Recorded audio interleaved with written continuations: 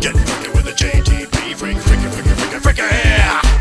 Get freaky with the JTP, freaky, freaky, freaky, freaky, freaky. Well, I don't know if anyone's heard of this quantum soul theory yet, but so these scientists argue that our experience of consciousness is the result of quantum gravity effects. So I'm going to just leave a little link somewhere down here. You can check out the story. You'll probably find it all over the net at the moment.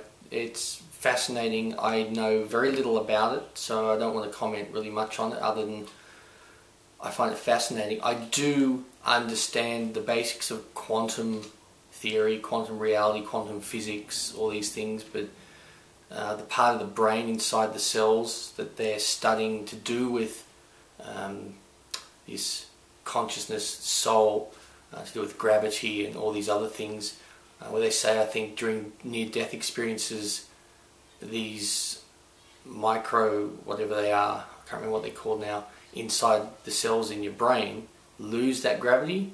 So they're saying something about it actually, that it doesn't die, it goes back to the universe or something. I'm really just doing this video just to say, look, I've seen this article, I've read it, I find it fascinating, and just to make anyone else out there who isn't aware of this article or what's been going on, check it out if you've got some interest. It's a really interesting read. Thanks guys, catch you later.